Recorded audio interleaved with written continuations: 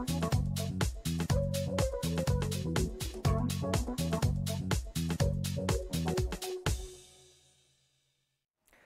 nderuar shikues, zonja e zotrin, përshëndetje, mirë se po takojmë edhe sot në Imazh, në magazinën e pasdites në kanalin e parë të Radio Televizionit të Kosovës. Sot do të flasim për rënien e Partisë Demokratike të Kosovës që ka psuar në zgjedhjet e së dielës, arsyet sepse kanë çuar në këtë rezultat dhe si do të veprojë kjo parti tash e tutje. Këto do t'i flasim me zotin Xhavit Haliti, të cilin e kam në studio. Mirë se erdhi zoti Haliti. Mirë se u gjeta. Faleminderit për prezencën tuaj. Ndërkohë pas pak do të kemi lidhje të drejtë për drejtë edhe me ish-deputetën Duda Balje, e cila sipas gjitha gjasave zyrtarisht nuk do të jetë në kuvend në legjislaturën që pritet të konstituohet së shpejti. Ka një debat shumë të madh që po bëhet me atë se çfarë ndodhi me votat e komuniteteve jo serbe. Është një numër prej 3-4 deputetësh të cilët thuhet që kanë marrë vota në ato mjedise ku nuk ka fare komunitete të tilla. Këtë çështje do ta trajtojmë pas pak me zonjen Duda Balje. Zoti Haliti, është publikuar rezultati preliminar, po themi kështu, i zgjedhjeve të së dielës. Partia Demokratike e Kosovës nuk e mori rezultatin të cilin e priste, mbase edhe e ka pritur, por nuk e ka deklaruar zyrtarisht se ashtu do të jetë. Ka një rënje prej 4%-sh. Në këto ditë, nëse i ke bërë një analizë, a mund të dish arsyet e kësaj rënje? Jo, bazuar në të kalume në Pdk-Së dhe në fushatën që është bërë kundër saj, unë po mendoj që ka fitu. Ka fitu, sepse fushata kundër Partisë Demokratike të Kosovës ka qenë aq e egër nga gjithë mekanizmat e mundshëm politikë dhe jo politikë në Kosovë, sa që edhe jashtë Kosovës, sa që kemi mujtë me qenë edhe më keq. Kuptohet, ne kemi pretendu me qenë të parë. Kemi luftu dhe kemi bërë një fushat të jashtëzakonshme në krye me kandidatin për kryeministër dhe me antarët e kryesisë cilët kanë qenë në vinë e parë të fushatës, por fryma ka qenë e tillë, beteja ka qenë e pa barabartë kuptimin e asaj se opinioni ishte i tillë që vetëvendosja duhet fitoj. Dhe kjo ka ndodhur. Tani nuk me Kosovën s'ka ndodhur askush gjë. Për çfarë fushate të egër po flisni ju kundër Pdk-Së, zoti Haliti? Po shiko, fushata e egër ka qenë për rreth, po them, qenë nga koha kur ka përfundu, ose kur është kriju Pdk-ja, është kriju një mekanizëm i fushatës për ta godit. Fushata bëhet gjithsesi, bëhet duke të lavduar dhe duke të sharë. Ose duke, njënën disa duke i lavduar, subjekt nuk pret lavdrimin ko fushata. Disa duke i lavdruar, janë fushatë. Problemi është i para fushatës, se fushata është me u fotografu.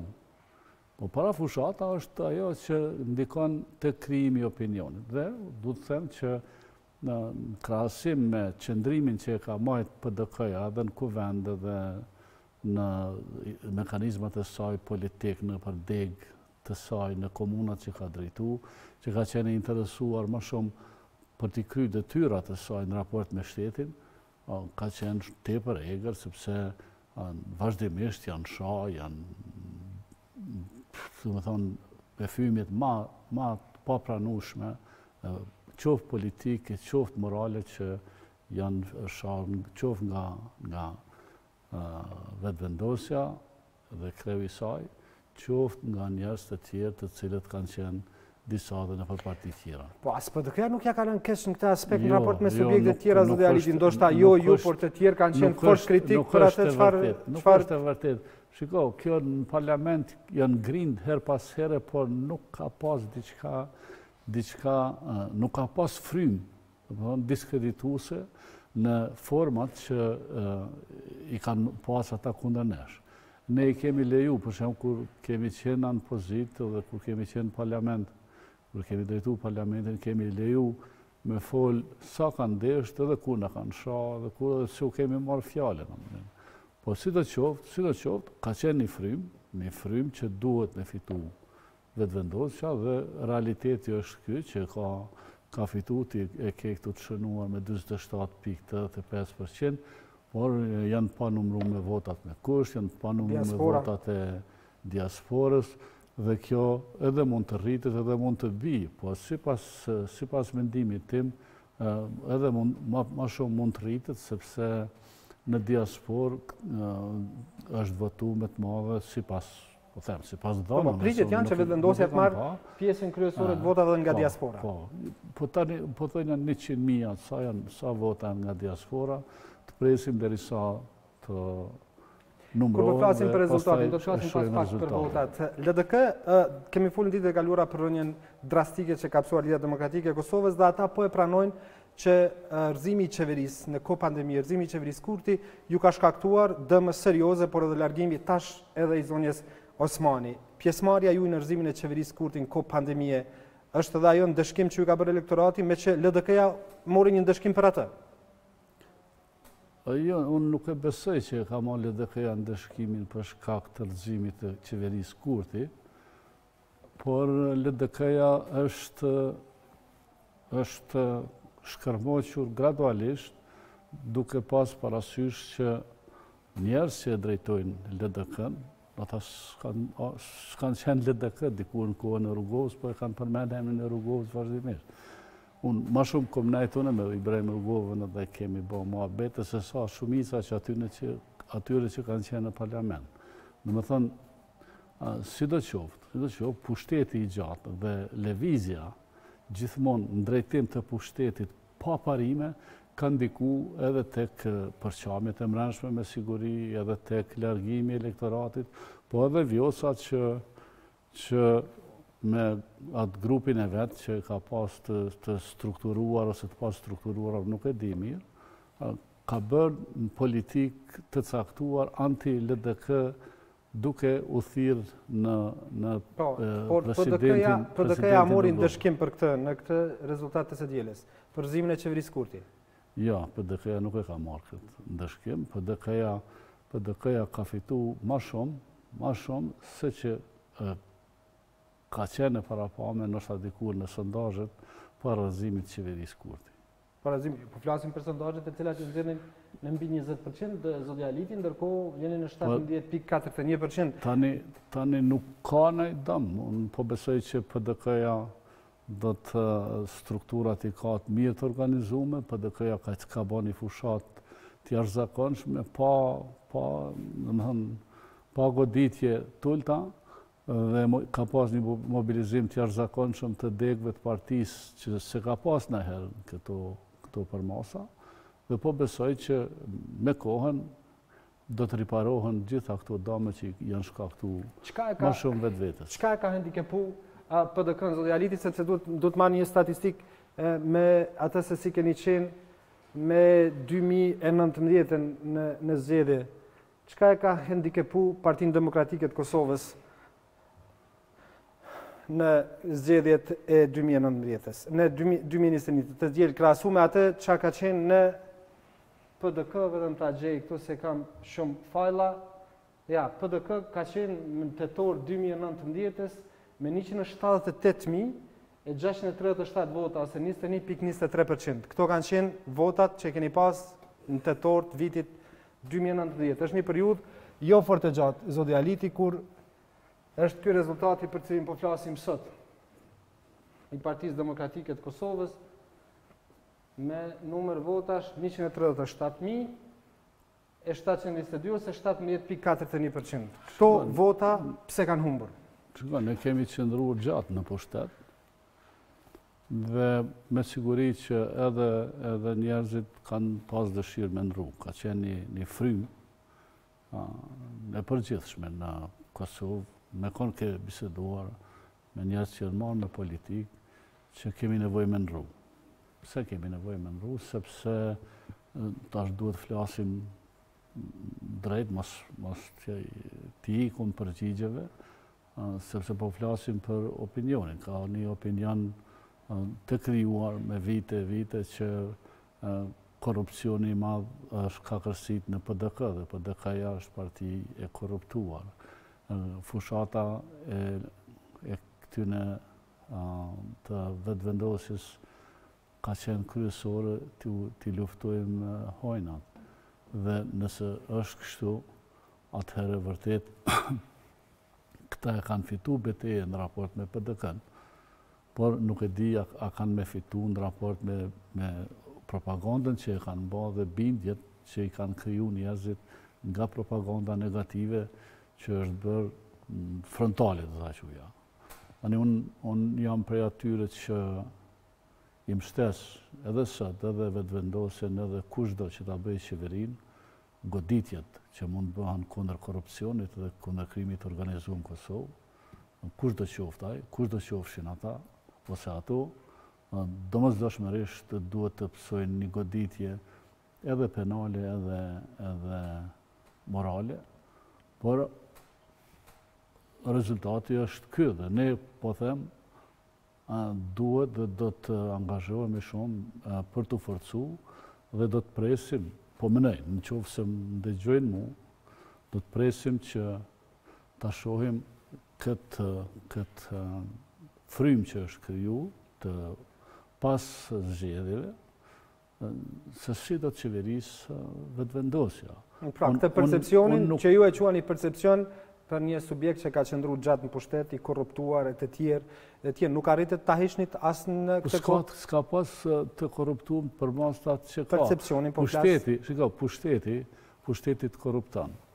Unë po i thjeshtësoj pak disa nga këta nuk kanë desht me hip në veturat zyrtare në fillim, kur kanë hi në pushtet. Në start, kur e kanë formu, kanë thonë, ne nuk luftojmë për pushtet, për luftojmë edhe zdojmë hi në pushtet, nuk marrim pjesë në zgjedhje.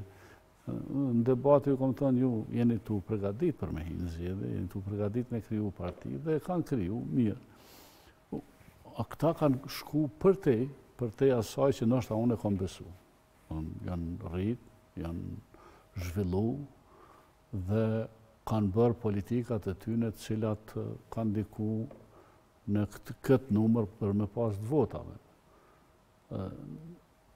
Neve kemi prit, unë personalisht kom prit që... Zoti Haliti, kur ju që keni qenë në legislacion disa vitet lutëm, sepse kjo mos mi kjo. Hapat e parë, prit lutëm përgjigjen, tanë pastaj më bën pyetjen tjetër, sepse e ki zakon me ndërprej pa e kry përgjigjen, pa e kry mendimin, nuk është mirë. Ne, po theme, kemi pas këtë gjendje dhe kam prit që muajt e parë, ta do të godasin si pas informatave që kanë, si pas dhënave që kanë, zyrtare, jo zyrtare, nga agjensit e huja, nga agjensit e profesionalizume të Kosovës, që godisnin protagonistët e korrupsionit në Kosovë, që të godisnin protagonistët e krimit organizuar në Kosovë, dhe këta nuk bën asgjë përveç se bën u përpoqen që të filloni pastrimin politik të kuadrave në për institucionet ndryshme, duke përfshin fillim ndërmarrjet publike, sepse ishin interesi ty në ndërmarrjet publike për... Po nga ty thanë që filluan të ishin njerëz të korruptuar. Jo, nuk i hoqen njerëz të korruptuar, se njerëz të korruptuar duhet shkojnë në burg. M'fal. I hoqen, i kanë hek njerëz që kanë pas bindjen që janë me Pdk-N. Jo njerëz të korruptuar. Cili prej tyne ka akuzë për korrupcion. M'fal. Në qoftë se ti je një PM dhe je dikon duke punuar, ose je këtu në televizion, nuk mund të quhesh i korruptuar. Në qoftë se i referohemi asaj çfarë kanë thënë ata, kanë thënë se bazuar në raportet e auditimit kanë gjetë aq shumë parregullsi sa që prokuroria kanë bërë ftesë prokurorisë për t'i dhënë Zoti Haliti. Jo, letra duhet me qenë prokurori. Prokuroria nuk mundet përmendsh. Prokuroria ndërmori, për shembull, që e kemi pas atë gjyqin e famshëm përmes cilit i kompromitum, arritëm i kompromitum një numër bukur të konsiderum njerëzve me kontributet jashtëzakonshme të interesit nacional, që kanë bërë manipulim në ato të veteranëve, dhe gjykata i liroi të pafajshëm. Tani nëse është kështu, atëherë pse nuk del ky prokurori i famshëm me thonë kërkoj falje, kërkoj ndjes, ose me bë ankesën tjetër, ankimimin tjetër, në instanca tjera. Apeli? Jo, apeli kanë zgjedhë pafajshëm. Po mi nxjerr pafajshëm, Po dhe apeli ka me nxjerrë qashtu. S'ka asnjë argument po besoj për ta. Sepse me pas argumente i kishin dënu. Dhe i kishin dënu në fazën edhe në kushtet kur ata e kanë pas pushtetin. Kanë thënë që po kontrollojnë gjykatat, në rregull. Unë s'pe kontestoj që ka mujt njerëz ose gjyqtarë të caktuar me qenë në sistem mi bazën e preferencave të ndonjë politikani ose ndonjë drejtuesi të shtetit. Por, hajde të gjejmë argumentet, a është i zotja i punës, a është i korruptum, kush e ka korruptu, sa ka marrë, sa ka dhënë. Pak më herët zoti Haliti thatë që pushtetit korrupton. Po. Ju keni qenë shumë vjetë nën kryetar kuvendi, zyrtar i lartë i shtetit, ke marrë pjesë në për konferenca, institucione, takime ndryshme ndërkombëtare shumë të rëndësishme. Kur një njeri si ju, që keni shërbyer në kuvend për sa vjet, jeni aktiv në politik pas lufte me aktivitetet dhe para lufte, thot publikisht që pushtetit korrupton, një qytetar i thjesht, pse mos të mendoj se pushtetarët janë të korruptuar? Shiko, tani unë e kam thënë publikisht, nuk është ajo që po zbulon ti ujtën nxehtë. Jo, nuk po e zbuloj, në kontekst të saj çfarë them. Unë po them që pushtetit korrupton edhe sot. Pse? Tani ti ke një garë kush ministër i cilës ministrim u bë. Kush cila parti, cilën ministrime më. Dhe kjo garë për mu më bën me dyshu pse? Pse ministrit? Pse nuk thojnë për shembull unë du më bë nën kryetari i kuvendit? Se nën kryetari i kuvendit s'ka me çka korruptohet. As zëvendës ministri s'ka me çka korruptohet. Veç nëse i lëshojnë ose ka ndaj marrëveshje mes dy subjekteve që mund t'jenë koalicion dhe i kanë nda interesat në për tendera, ku ta di unë. Kjo don hetim, don përmirësim të situatës, përmirësim të institucioneve të hetimit, në polici, në AKI, dhe nuk mund të akuzosh ti kështu ku të rëmë gjithë. A kur e kap me jo në bazë të deklaratave dhe të akuzave publike, po e kap me argument, atëherë. Po tërë ne kemi një fenomen që unë për shembull kur flasim për prokurorin, flasim për gjykatat, flasim për drejtësinë, që është një fenomen e çuditshëm të ne. Për shembull, media shkruajnë X ose Y është i korruptuar, ka vjedh këtë, ka vjedh atë, ka vjedh atë. Edhe mediat e prokuroria flan, nuk e thirr me pyet atë, hajde sillni argumentet që i ke. Se është kriju mendimi që po folin një gazetar ose po folin një politikan për dikën që është i korruptuar, ai duhet me qenë i korruptuar se ka folja. Jo, atëherë detyra e prokurorit është me thirr, edhe e policisë. Hajde se e ke thonë një fjalë. Dhe detyra tjetër është me thirr edhe këtë, që është i akuzuar, është e vërtetë. Me marr dy anë të medaljes duhet mi analizu dhe mi studiu dhe kështu funksionon. Mi thonë dikuj që e ke vrarë dikan në Evropë, ata ose dënojnë ty që ke gëny, nëse ke gëny, ose nëse ki argumente ti e qënë njeri në burg. Atëherë, a qëndron faktin e percepcionin publik, zoti Haliti, bazu në këtë çfarë thatë dhe pak më herët dhe që thuhet vazhdimisht, që nëse dikush thotë të heqim klasën e korruptuar nga pushteti, i bie që ka të drejtë kur e thotë si percepcion bazë këtij diskursi. Jo, unë nuk e besoj, nuk mujnë me qenë gjithë korruptu. Sepse në piramidat politike nuk mujnë me qenë gjithë korruptum. Janë figurat veçanta cilat mujnë mu korruptu. Nuk mujnë me qenë gjithë sistemi. Nuk mujnë me qenë gjithë administrata e korruptuar. Sepse po që gjithë administrata e korruptuar, atëri bjen me shkarku krejt në pastrim të administratës. Po që gjitha gjykatat dhe prokurorit korruptuara i bjen që duhet shkarku të gjithë. Pra, unë mund mendoj që ne duhet punojmë shumë që sistemin e drejtësisë ta forcojmë dhe të bëjmë ligje, që për këte jam, të bëjmë ligje në raport me punonësit e shtetit, të cilët për mu duhet jenë repart, që e marrë shtetin gjallë me qeveri, pa qeveri së është më rëndësi, marrë shembull shumë herë ka marrë Belgjikën, e cila ma mirë ka funksionu pa qeveri, administratë se sa me qeveri, dhe ata kanë një sistem çuditshëm. Nëse, për thjeshtësoj, nëse një punonës i shtetit dënohet për shkelin komunikacion, ose e bën një gabim që e shkel ligjin, a i dënohet 3 fish më shumë se sa një qytetari rëndon. Nëse unë dënona 100 euro për një gabim komunikacion, ti, si punonjës i shtetit, duhet të dënohesh 400 euro. Do t'ju kërkoj vetëm pak ndjes socialistës, do të shkojmë ndjes të drejt për drejt me zonën Duda Balje për pas se çfarë ndodhi, pse ajo kësaj radhe do të jetë me gjas jashtë kuvendit, ka një debat madh për atë që po bëhet nëse lista serbe ka arritur që të marrë edhe deputet të komuniteteve tjera jo serbe në grupin e saj parlamentar. Përshëndetje zonja Balje. Përshëndetje. Faleminderit për mundësinë që të bisedojmë bashkë. Çfarë po ndodh me votat e komuniteteve jo serbe? Një debat shumë i madh, po akuzohet lista serbe se ka bërë aso lloj matematikash që të marrë pranë vetes edhe deputet nga komunitetet jo serbe në mënyrë që ata pastaj të bashkëpunojnë me ta. Po, është vërtet. Ata kanë bërë plan shumë herët, domethënë shumë ndoshta 5-6 muaj para zgjedhje, dhe tash praktikisht plani është në faza e përfundimtar. Lista serbe ka formuar 2 iniciativa, një bosnjakëve, një romëve, edhe në komuniteti bosnjak, edhe në komuniteti rom, iniciativa ka fitu ma shumë vota, se do me thonë shumica e votave, por jo shumica e votave komuniteti bosnjak edhe komuniteti rom, ata kanë bo vota me votimi i sërbave prej komuna e sërbave këtu në Kosovë. Ata në fakt kanë bo një presedan, dhe është shumë rrezikshëm për neve, edhe për romëve, tash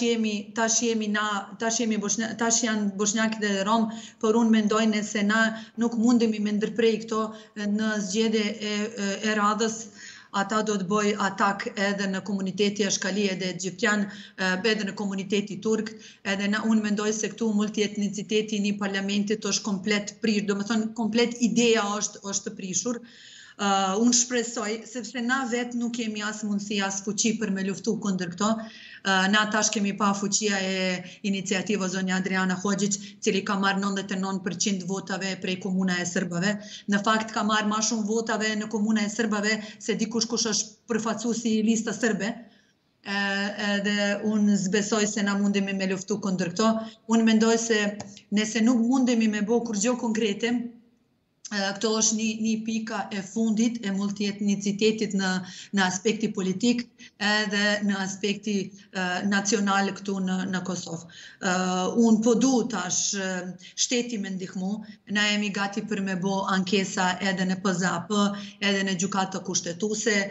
Unë shpresoj, unë po du me besu se shteti do dalë në anën e komunitetve, edhe shpresoj se na mundemi me ndalu këtë plani shumë e keq lista sërbe. Për sa deputet po flasim, zonja Balje, që i ka marrë në këtë formë lista sërbe tash? Për tash qysh ata kanë bo plan, do më thonë ata janë 10, deputet komuniteti Goran, zotri Adem Hoxha, gjithmonë ka qenë me ata. Dhe tash nëse është vërtet se Adriana Hoxhić do të fitoj 2 vendin rezervuara prej komunitetit bosnjak, edhe 2 vend rezervuara zotri Gazment iniciativa e romëve, Graçanicës.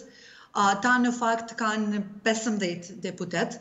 Edhe koalicioni Vakat ka bo një dërhurje në plan, sepse ata kanë gati 1000 vota në për komuna e sërbave. Edhe unë mendoj se ndoshta ka mundësi edhe deputeti koalicioni Vakat me përkrah ata, do me thonë ata janë 15 ose 16 deputet, këto është ma shumë se 2/3 e komunitetve mrenda e parlamentit, këto është fuqia e veçantë në sala e parlamentit, edhe për formimi e qeveris, edhe për zgjedhje e prezidentit. Unë mendoj se Serbia tash ka japë një signal se ka fuqia e madh këtu në Kosovë. E tash, a ka qenë përkrahje e një partia e shqiptarve, unë nuk dim. Kemi dëgju një mendim një personi e Serbisë se do partia e shqiptarve kanë ndihmu lista sërbe këtu.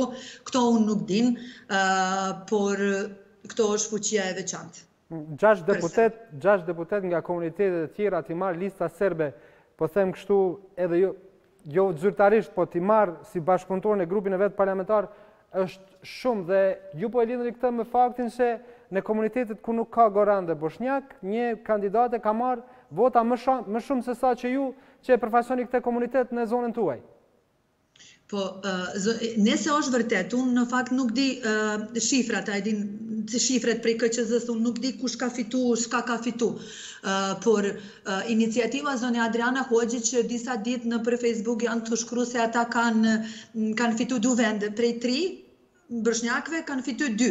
Edhe nëse është e njëjtë edhe me komuniteti rom, do më thonë ata janë me 1 herë 4. Me 1 goran, ata janë 5. Sërbat janë 10, këto janë 15. 15 është shumë. Edhe ata, unë kam falë për këtë plan shumë ma herët. Në fakt, lista sërbe në zgjedhje e fundit ka pas 10.000 vota si plus, si shtes. Nuk kanë pas nevojë, sepse edhe ata kanë vendin e rezervuar. Edhe këto 10.000 vota ata ka shpërnda tash mes komuniteti bosnjak edhe rom, edhe plani ka shku perfekt. Veç unë po du ndihma e shtetit tash, unë po du ndihma e njerëz që lidin kushtetuta e Kosovës. Unë nuk jam ekspert për këto edhe vërtet duhet ndihma e dikush tjetër, sepse sot janë bosnjakët edhe rom, nesër do tjetë edhe ashkalije, edhe egjiptian, edhe turk, edhe unë mendoj se ata kanë bo atak në kushtetuta e Kosovës. Ju zyrtarisht deri në këtë kohë nuk keni marrë vota për të qenë në kuvend sërish? Unë kam pas partia cili është 9 muj është të funksionu, edhe na kemi fitu shumë vota, për vota pastër bosnjakëve, komuna e Prizrenit, komuna Dragashit, komuna e Pes, edhe janë afër 3.000. Në këto është, për neve është shumë, edhe pa Adriana Hoxhić, edhe 10.000 vota Adriana Hoxhić, në fakt kemi fitu vendin në parlament, por me 10.000 vota e sërbave është shumë problem. Zonja Balje, faleminderit shumë, të shohim se si do të shkojnë gjërat në ditët në vazhdim kur të dalin komplet rezultatet, pastaj besoj gjërat do të sqarohen, do të ketë edhe mundësi pastaj pas përfundimit të këtij procesi edhe ankimimet. Faleminderit shumë. Faleminderit edhe juve. Kthehemi në studio, ishim me zonjën Duda Baljen, lidhje të drejtë për drejtë, dhe shprehu shqetësimin derisa ne po merremi shumë me vetë zoti Haliti. Partia Shqiptare është lista serbe që shpesh është quajtur si instrument direkt i Beogradit në Kosovë, po bën edhe gjëra të tilla, mund të ketë edhe 16 deputet në grupin e saj parlamentar. Një fuqi e madhe parlamentare. Shiko, përderisa ka figura të caktuara në Kosovë që kanë pas pozitat jashtëzakonshme të mëdha dhe kanë shku dhe shkojnë ilegalisht në Mitrovicën e Veriut dhe takuan me atë, si u shikojamin ai që është i akuzuar për vrasjen e Ivanovicit. Do të thonë që gabimet mund bëhen, por problemi është që unë kisha me drejtu, s'po them akuza, po tmetat që ka shërbimi informativ i Kosovës, AKI-ja, e cila të duhej që t'i informonte institucionet e Kosovës dhe t'i informonte bile dhe partitë e Kosovës dhe të krijonin politika shtetërore dhe për këtë çështje. Nuk e kam deklaru dhe publiku gjithmonë që ne kemi nevojë për politika shtetërore për çështjet që kanë bëjnë me interesat e shtetit.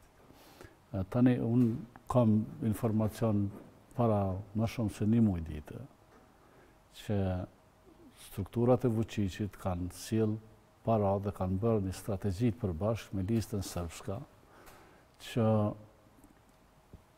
t'i mbështesin edhe 3 deputet, kandidat për deputet nga pakicat të cilat janë të paguara dhe janë të instrumentalizuara në interes të listës sërbska dhe mbi gjitha qëllimi i tyre kryesor është që me numrin e votave që e arrin përmes votave të sërbëve, këta që i tha ajo zonja Bale, të pengojnë çdo përpjekje të institucioneve të Kosovës për me ndryshu kushtetutën. Kjo është politikë shtetërore e Serbisë. Dhe ne nuk e di cila ka qenë politika shtetërore në raport me këtë, sepse nuk është diskutuar në parlament, nuk është diskutuar në qeveri, nuk kam dëgjuar, nuk ka pas veprime konkrete. Se a nuk kemi mujt me mbështet një parti serbe, për shembull, edhe kjo është politikë, edhe kjo është strategji. Kemi mujt me mbështet një parti politike serbe, gjitha partitë e Kosovës. Ata që ishin lojal nga shtetit nuk morën mandate. Po s'marrin ata, se ata janë të instrumentalizuar prej Beogradit. Po unë me qefja kisha thonë një partije që kishin pas marrëveshje, që është e bindur që mund të jetohet në Kosovë, që dënë me punu dhe me jetu në Kosovë, dhe nuk dënë me pengu zhvillimin e Kosovës. Na kemi mujtë dhe ne me botë njëjtën gjë. E kom propozu edhe në 2 pasgjedhje më herë. Sepse kjo është mundësia e tyre që përmes institucioneve që i ka Kosova, përmes kompetencave që i ka grupi parlamentar, ose që i kanë pakicave, për mos në ushimin e kushtetutës, kemi mujtë edhe ne me ba një loj ma të mirë bile se ata. Se këtu por flasim për këto votat e listës serbe. 43.836 vota i ka subjekt politik. Numër shumë i madh votë janë. Shiko, unë për shembull kisha pas dëshirë që të mos jenë të paktën me dëshirë, unë isha tërheq votat e mia me i shku dikuj i cili është institucionalisht i përcaktuar për Kosovën. Dhe unë po besoj që të kishin pas politika shtetërore, të kishim bashkëpunu partit në mëzveti, ne kishim pas qëtër situatë. Tani, kjo sot nuk duket ku me di se shka. Por kur të fillon parlamenti, kur të fillojnë iniciativat, tani edhe pse janë disa edhe të vetëvendosjes, edhe të partive tjera, do të kenë blokad permanente deri në përfundim kësaj legjislature për ndryshimin e kushtetutës. Sepse duhet shumicë kualifikuar edhe komuniteteve. Sigurisht. Kjo do të jetë problem. Për mua është, jo për mua, po unë kam informacionet sakta si është zhvillu situata dhe është neglizhencë e qeverisë dhe institucioneve të shtetit Kosovës, të cilat nuk kanë ndërtu politika për me ndryshu gjendjen. Në qoftë se po supozojmë bazë asaj çfarë deklaroi edhe zonja Balje, por edhe të tjerët që janë të shqetësuar nga komunitetet jo serbe. Kjo është vonë tash, le të shqetësohet sa do në zonja Balje dhe komunitetet. Jo, mund të jetë shqetësim i saj, po për shtetin zonja Haliti, lista serbe me 16 veta në grupin e saj parlamentar, absolutisht do të jetë një fuqi e madhe parlamentare. Po sigurisht, nëse i ka 16. Po edhe nëse si ka 16, edhe ma pak le të ketë, i ka qatë fuqi. Nuk i lënë 2/3 e pakicave me miratu ndryshimet e kushtetutës. Ata strategjin tyne e kanë realizu pa u pengu, pa strategji tonën për me i pengu, s'kisha me thonë, në kuptimin fizik, po që mi u përgjegjë me të njëjtën valutë, të veprimit. Ke mujta me vepru. A kanë mujt partit kur e kanë ditë. Asë njëherë. Të gjitha e kanë ditë këtë punë. Të gjitha partit. Absolutisht nuk mundet kush me mbindë mu që s'ka ditë kryeministri i Kosovës, nuk ka ditë presidenti i Kosovës, nuk ka ditë Albin Kurti, nuk ka ditë Enver Hoxhaj, nuk ka ditë Fatmir Lima, nuk ka ditë Ramush Haradinaj, si çfarë po ndodhen veri. Cilat janë planet strategjike të listës sërbska dhe të Vučićit. Ata i kanë realizuar në dritë diellit, ata s'janë fshehtë. Të papenguar. Jo, po s'janë fshehtë, ti s'mundesh me instrumentet e ligjit, ti s'mundesh me pengu atë me bë vota për dikën. Ata kanë mujt me votu edhe Pdk-Së. Jo, është një diçka realitetit. Kanë mujt me votu edhe VV-n. Në qoftë se në Leposaveçën, në Zubin Potokën, Graçanicën, s'ka problem. Duhet një arsye për këtë. Po mirë, ata mujt, se në lë ligji di kanë me votu dhe për kanë me votu. Nëse është dyshimi se ata janë blerë, pastaj prej këtu mund të nisë hetimi për të ardhur në përfundim. S'mundesh me argumentu asnjëherë. Tash në qoftë se është dyshimi, si janë blerë. Dyshimi dënë argumentet. Pa argumentet s'mund të hapet dhe nuk dikon se marr masa ndaj dikujt. Çojmë se çfarë do ndodh, kjo është një çështje absolutisht e cila duhet trajtuar dhe për të parë se si do të shkojnë çështjet. Kjo veç në zgjedhjet e ardhshme mundet mu trajtu. Përndryshe s'mundet kërkush me pengu më nëse i ka fitu votat. Qysh? Për çka? Mi thonë pse i fitove ti votat e serbëve. Për si?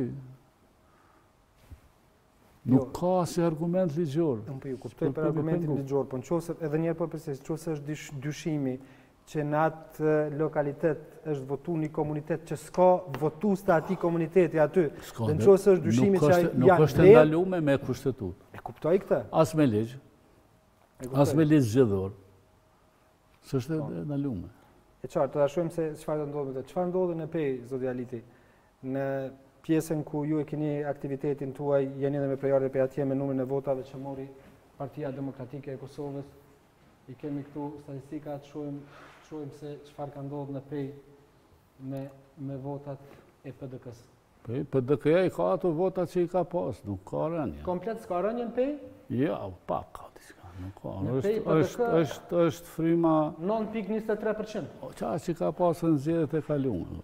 Se di sa me përqini, se drejt me thonë nuk jam matematicien të mirë, jam politikan, nuk jam asi që mbledhje zbriti me përqini, po ka që ka pasë, kanë qenë edhe në zgjedhjet e kaluara votat e Pdk-Së. Unë mendoj që krahasu me vendet e tjera, ka pas pak rënje, po nuk ka pas shumë. Pasojat e rënjeve janë gjithmonë ma shumë problemet brendshme të partive, se sa që kanë diku në strukturë e veçantë. Dhe dikur kemi pas ma shumë, po është forcu VV-ja gjithkon. Edhe në pej, edhe 29.14% është në pej lëvizjave të vendosja.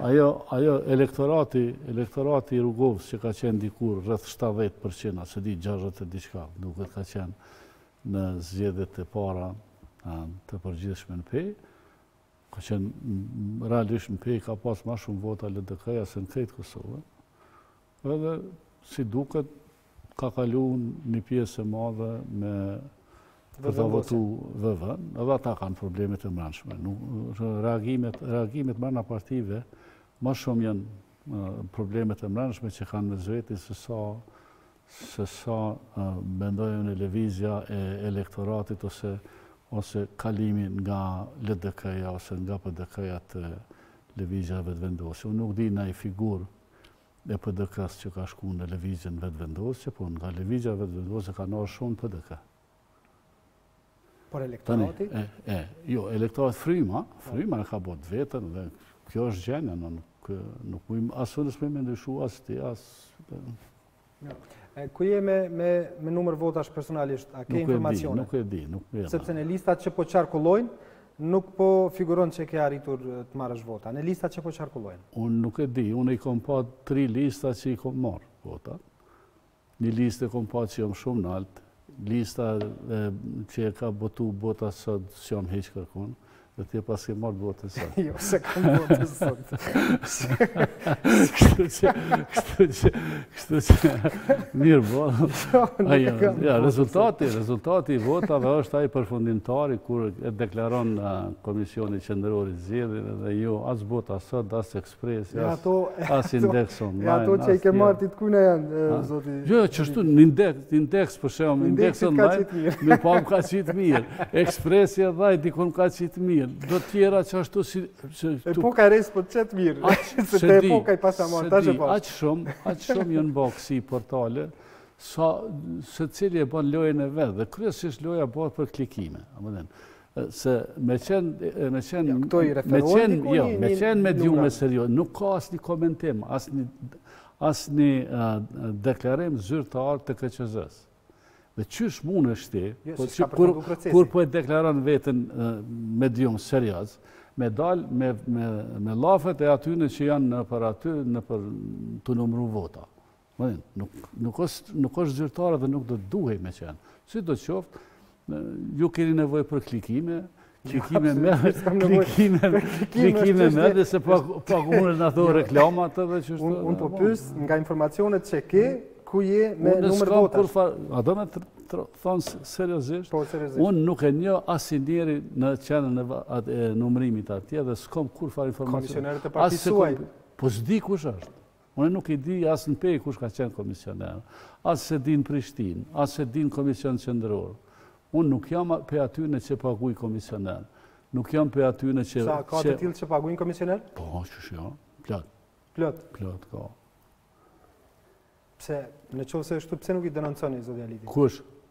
Unë qysh mi denoncu, pse mi denoncu? Qysh, pse, është Po kundërligjshme? shteti është para të punës, jam para të punës. Po është kundërligjshme. Ja. Paguajnë komisioner, shikoj, për të bërë dallavere është e kundërligjshme. Edhe arushat e din, atë punë. Edhe arushat e din Po që nuk bën të legjitimohet diçka e kundërligjshme. Shikoj, po ligji ka legjitimu. Mënyra e numërimit votave është e legjitimuar. Po jo, për t'ja marrë vota dikuje për t'ja... Po shiko, po. Referu dikuj tjetër. Unë ullna me 3 shokët mitë aty, edhe i bojmë ato. Dikun që në votu veç 2, i shtojmë në edhe 3. Dikun është votu veç 1, i shtojmë edhe 4. Dikun ka me 1 pa ushtu. Dikun janë 5 votu, po janë ata që s'm pëlqejnë mua shtoj edhe një bëjt pa vlefshme. Kundërligjshme. Pa i Vullneti popullit s'është vullneti komisionerit atë. Për me që mos më bëjë kundërligjshme, do në pas transparencë numrimi. Do me u numru, jo më sheft, jo fsheur azi. Shiko, ti ki komisioner për shemë. Hajde s'po korruptohen komisioner. Po, a ka njeri i cili duhet me pas vëmendjen e veçantë, që thot populli duhet me pas 4, që hynë në 7 mëngjezi dhe përfundon 12 darkës, kur të kryet numrimi, që është në regull 4 të i numru ato. Ndrohen. Nuk ndrohen kur, komisionerët nuk ndrohen. Vëzhgus ndrohen. Po, vëzhgus. Po vëzhgus nuk shkojnë të qendra numrimit. Vëzhgus janë... Ja, ka vëzhgus, asnjë, vetëm tek numrimi i partive. Pare ide e ke fush Kosovën që i përzinë si kur ajo maqina e lëtës, apo din. Zdojër bëhet debat. Unë po insistoj në atë që ligji është i keqë. Ne nuk mujmë, shiko, ti duhesh me qenë deputeti krejt Kosovës. A mundesh me bë fushat në krejt Kosovën? Kur ti për shembull që sot, qysh është po thu peja, çka kom lidhën me pejen? Qa kom lidhën me pe unë jam deputet i Kosovës i Partisë Demokratike. A je kryetar dege i Pdk-Së? S'ka lidhje, nuk e kam me menagju komisionerët e vëzhgus atje. Unë jo kom plotësu kushtet sa kemi pas mundësi si parti, këto e në kontë mija, se kush qka ka votu, qysh ka votu, se djezit votojnë ty të thojnë po atje votojnë jo. Kjo është një problemi qytetarë e para. E dyta, unë po them ligji është i keqë. Me kanë me u zbatu dhe me qenë në finlandez, me siguri me pas qenë finlandez, kishim qenë pak ma mirë. Por votat kur numrojnë krejt Kosovën është problem. Pse mos mi bona 7 zona janë? 7 zona, ose e bëjmë sistem majoritar, se cili deputet konkuran me kundërshtarët e vetë, edhe kush fiton një vot ma shumë, bëhet deputet. Ose mi mbyll listat komplet. Edhe kryet. Mbyllja listave është edhe më e mirë, sepse me mbylljen e listave, ti i fut në pjesën e parë ata që mendon që janë më të fortë për të qenë deputet, dhe jo tani fitojnë ata që bëjnë kombinime, sepse pa po kombinime ti është e vështirë me pas siguri që del deputet. Kombinimet janë të ndryshme. Po ajo që unë po them transparenca, për shka nuk po u bëj ka për shembull, votat e përmenën për votat e krejt pes, ato kutia, me shku në halë sporteve aty, me i pas ekranat, edhe se cili flet votim, me uqit, me qenë sala e mushën, jo veç me vëzhgus, po edhe qytetarët me pas drejt me najt, edhe me djumet me najt, me pa ekranin, qysh pi del vot ajo, vota jote, qysh po del e imja. Në Shqipëri e kanë bo, po atje është një variant që atje zbesojnë kur gjo, po duhet me gjetë një metod me pa mundësu manipulimin. 2, unë e di që mediat kanë qenë me pas zgjedhje çdo muaj. Jo përbes. Po përbes. Jo si një lodhë heq. Ata që i kanë mediumet private se një lodhë heq. Kështu që as që si një lodhë fort. As që si një lodhë fort, jo. As ata s'besoj që jo, se si një do keq. Po, si do qoftë është çajo frym. E treta, çfarë mediumesh pa mvarur na janë këto kur i marrin për shembull listat nga partitë dhe thojnë kanë me thirë. Çfarë mendimi po që ti po don me pas një mendim ndryshe nga Partia Demokratike. Në qoftë se unë ti ta qoj listën me 5 veta që tu është mi thirë ti, gjatë fushatës, që ka murë vesh? A është problemi partisë? Jo, së është i partisë, është i yti. A je mendim serios asje? Mendim serios, po partia thot ne kemi bërë Jo, shtab. partia veç në qofse... Gjithçka shkon nëpërmjet shtabit. Jo, së është e vërtet. Shumë e vërtet. Edhe partia ju ka vepru kështu. Gjitha partitë, nëpërmjet shtabit. Është në rregull. Është në rregull, s'qaroni gjërat me partitë. Jo, duhet me sqaru, me djumet. A jeni me djume serioze, apo jeni me djume serioze shumë? Pse ju bëni këtë lloj Pse neve na intereson me bë. Ju s'duhet me lanë. Po ai thot nuk vjen asnjë përfaqësues i partisë në televizion ose ku do të qoftë nëse shtabi nuk e autorizon. Kush tha? Kështu thonë krejt partitë zoti Haliti dhe partia juaj. A nuk thot nuk vjen, a ti nuk e thirr? Jo, nuk vjen thot. Nuk, jo, shumë e vërtet. Është e vërtet. Nuk vjen nëse shtabi nuk e autorizon për Nuk është e vërtet. Shumë e vërtet. Asnjë shtab se ka autorizuar asken. 2 vjet i kanë autorizuar. Si? 2 vjet. Shtabet e partive kërkojnë që a ke pas letrën me firmat të shtabit? Që letrën me firmat të shtabit? A ke pas letrën për të partisë demokratike? A ke pas shkres me firmat e antarëve të shtabit edhe me vullin e partisë? Me që po flasim për partinë demokratike, ta shpjegoj. Partia Demokratike e Kosovës kanë thënë që shtabi, filan Fisteku, Gjithë kanë shtabit. Ma kërkove një shpjegim se kur Po ti je institucioni i pamvarur. Ju vendosni rregulla. Jo, s'mujmë na me vendos rregulla për televizion. Vendosni rregulla të tilla për luftën brenda llojit që keni, pastaj fajsoni media. Jo. Shiko, a lufta brenda llojit është? Unë s'po tham që s'është. Po pikërisht është që ju si televizion, s'po them ju RTK-ja, nashta ju se bani, po bani ju jeni ma në fund pusit për këtë punë. Po me djumet, unë e di ato që shiten, që bojnë pazare. Edhe thot, po kemi t'i jepi që ka që emisione, që ka që opinione, bjeri ti njerës tu në regull është. Me pare. Unë mëj me sjell një emision me sponsorizu, me thonë mendimin tim, po është shkruar në televizion që është i sponsorizuar. Mirë, po ti në qoftë se ti bjen në ndikimin e një deklarate me telefon, se kush duhet me qenë, ose një deklarate që ju thot drejtori televizionit, juve këtu, ose drejtori televizionit, një televizionit tjetër, që ta janë ata që da i ka pru shtabi, atëherë ti nuk je detyruar me zbatu këte, për mu.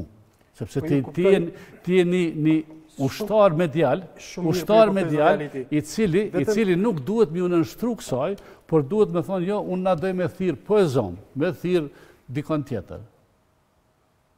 Përveç, sepse po dijet, përveç X-it edhe Y-it që na i kanë qua ta, ta përdoj me thirë edhe një grua tje. Sa herë që kemi ftu njerës, zoti Halitis, për qenë korrekt, kur kemi ftu shtabet, që kemi thënë, ne po e duam filonin, fistekun, filonin, fistekun. Nuk keni lidhje me pavarësimin e institucionit. Ju keni ato ngarkesat edhe varësit nga partitë politike dhe frigën nga partitë politike. Përderisa ti si jep drejt vetit me thirë diken që ty ta mërmenja, që mundet me thonë diçka. Po ju i keni vendosë ato regula për fushatës, zoti Haliti? A ki dokument që na keni vendosë? A ki dokument? A mundesh me ma dëshmu me një dokument? Jo, dokument s'kam po. Atëre? Po egzageron pak tash. Ku mundesh ti me fol? Po egzageron pak tash, zoti Haliti. Ku mundesh ti me fol? Ku mundesh me fol ti në emën të... Ata kanë ndalu intervistën duke gjenë me shfaq. Po, kush? Jo. Partia. Jo. Po e ka dhënë shpjegimin e tillë. Jo, mus mundet... Unë e kom pa shpjegimin. Jo partia, po njeri gjallë mus mundet ma ndalu. Pse nuk është transmetuar? Unë e kom insistu me nalë. Shpjegimi zyrtar është dhënë që s'keni pas autorizim prej partisë me transmetu. Jo, së është e vërtet. Po flas në çfarë ato shpjegim zyrtar çfarë është dhënë. Një temë unë s'ko marr leje për partisë, për kur gjë. As marr. Unë po referuam një rast njeri konkret që ma ndalon mu. Unë jam shkuar në Dugazhin, vetëm e dhënë mesazh që unë nuk jam kundër bojkotimit të mediave. Jam shkuar për çeta. Më kanë lutë, ja me më thonë e kitë ndalu. Më kanë lutë, mos se përna prish punë. edhe e komendu, njerë ju kom thonë jo, e komendu prapë, unë nuk jam për atyne që as lodhna për ta, për kështu, po thash sa malojnë mu ngilën, apo din, atë kopilin të dera, edhe sa prishem me ta, ma mirë, s'bohet kur gjo, pse unë ndaloj vetë vetën. Unë vetë vetën e kom ndalu, unë duka gjenë, e kom thirë malin. Unë po flasë në të zyrtarisht që ja, që ka thonë ti, unë për që ta po them, që ju i një mësu me kësi ka preqa që tutën tutën e kanë haka, apo din, unë nuk tutën a pe kërkuj. Heq, unë s'kom kufi. Nuk kam kufi edhe s'munët kërkush me mbu kufi mu për me komuniku me opinionin. Jo, unë s'po flasë për kufi. Unë po flasë për regullat që kanë regullat e kini boj ju, sepse jeni takaparum për njerëzve të veçan. Kjo është ajo. Realiti në qose, je po fletë në përgjësi. Jo, krejt në përgjësi, qështu është? Në ta në televizion, në ta në portal, edhe në rëtëke. Nuk qëndron kjo. 100% Jo, nuk qëndron kjo. Unë nësë më shtirë me folë për me emna. Po së më nëshme faktu të realiti, sepse ne kemi thirë njerëzit dhe kanë thënë. Ti s'po munësh me faktu që ke një dokument që është ndalu dikuj me orë. Se s'ke dokument tjilë. Unë s'tash është ndalu. Ti s'ke dokument tjilë, pse po folë parlament ati dokument? Kur s'tash është ndalu? Po ti the. Jo, nuk thash. Ti the. Thash partia, thot që në qovë se ti e thret dikën. A din ti që është funksionan partia? Pa autorizimin e partis, shtabi taj nuk mundet me ardhë. Së është të vërtet? Ku e din ti? Ate nuk e pas kanë thënë vërtetën partit, pra. Cila partit ka të gjitha. Gjema në shtabi, a një antarë shtabi që ta ka për letën. U s'po flasë për letër ose realiti për komunikime me telefon që i bëm. Me kone ki folë? Me njërës Me cilin? Me cilin? Si me cilin? Me cilin shtabit? Unë jam konë antarë shtabi. Edhe antari kryesisë. A keni përfasus për media? Ka lidhje. Nuk ka lidhje. Nuk gudzon kërkush nuk gudzon me folë nemën shtabit, pa vendim shtabit edhe nemën kryesisë, pa vendim kryesisë. Kërkush s'gudzon me folë.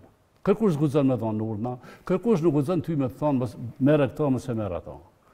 Falje. Nuk kemi ka kuptohemi po mduke. Jo, po kuptohemi shumë, unë e di që është funksional. Jo, nuk kemi ka kuptohemi. Unë e di që a keni bërë. A mujmë me tas qarë Unë e di që i keni marrë urdnat. Unë e di. S'ka marrë asë një urdër. Ti jo, po i ka marrë kur një jetën time për këtë punë, asë nuk pranoj urdra për këtë zodialiti. Për këtë jam publikisht asë një pik dërti nuk e kam për këtë punë. Dhe që ta është thej, na kanë thonë ata në telefon. Kusht ka thonë telefon? Unë e ty po të thëmë juve, më falë. Po e thëmë kështu. Që gjitha shtabet e partide. Se unë ma shumë ma frohesh me ty se në regullë zodialiti. Thonë kështu. Nuk mundet me ardhë as bashkimi, as arsimi, asaj, po marrë emrin tim. Në qoftë se nuk ka autorizim të shtabit partisë për shku atë. Së është e vërtet, bre? Së është e vërtet. Ti e televizion, kjo është institucioni jytë, së është i partisë demokratike. Zodialiti, kjo është shumë e vërtet. Së është e vërtet? është shumë e vërtet. A, është i partisë kjo? është shumë e vërtet. Është televizioni i partisë demokratike. Është për vendimet që i kam partitë të gjitha. Qa ka lidhe televizioni me politikat e partive? Pse u dash ka RTK-ja, institucioni mediumi më i rëndësishëm kombëtar i Kosovës, mediumi më i rëndësishëm kombëtar i Kosovës, me u ndiku ose me marrë urdhna nga një parti, ose nga 5 parti. Jo, bre, s'është që me marrë urdhna. Jo, kush ju pagun? S'është që me marrë urdhna. Ju pagun kuvendi i Kosovës. Edhe? Kuvendi i Kosovës nuk ju jep drejt juve me asnjë ligj, asnjë kompetencë që ju më ndëgju partitë. Prapë s'po kuptohemi. Jo, po kuptohemi. Ose qëllimisht i ka e devion. Ti nuk po don. Jo, a ke qenë shtab? Apo su ke qenë shtab parti, sepse e personalizum shumë bisedën po asnjë arsye. Dhe a keni vendosur ju në partinë e juaj që gjithë njerëz që shkojnë nëpër media me shku me autorizim partisë? S'është e vërtetë. Atë nuk e kanë thënë vërtetën. E po ta. E pra. Atë çen ka kjo pra. Pse ti e ke pranu? Pse ti e ke pranu pa letër, pa dokument? Ke pranu me telefon urna. Së është bashkëpunimi i parë që media të bëjnë me gjitha subjekte politike zodialiti, se janë zgjedhjet e para. Kjo është institucion i shtetit, po krejt çështo është bë. Tana herët është bë montim, zhurmë mediatike, para dhe pas zgjedhjeve, po kryesisht para zgjedhjeve, mediumet kanë qenë takaparisur e kanë duhet me mbështet kanë jo. unë për vetë s'kam qenë, i ka përrisur asë njëherë në jetën time, në qëto se ke... Ti je vleo. Ja, e jam edhe një farloj e vleoj. Jam edhe një farloj e vleoj. Lebre, mos më ka. Faleminderit shumë, zoti Haliti. Faleminderit për te. Herën tjetër, kur të thras herën tjetër, a me thirr shtapin, a me thirr direkt, si kur të thirr çdo herë. Herën tjetër kur të thras. Kur unë që më shku dikun përmes partisë. Heq. Faleminderit shumë. Asnjëherë s'kam thirrë nëpërmjet partisë. Asnjëherë. As te ju, as te televizionet tjera, as nëpër portale, as kërkon s'ka marrë leje për njerit gjallën e me dhënë intervista. As mu deklaru, as me thonë diçka. Shihemi prapë herave tjera. Faleminderit. Miq nderuar, faleminderit edhe juve që na ndosët, ju uroj një vikend të këndshëm, takohemi të hënën. Mirupafshim.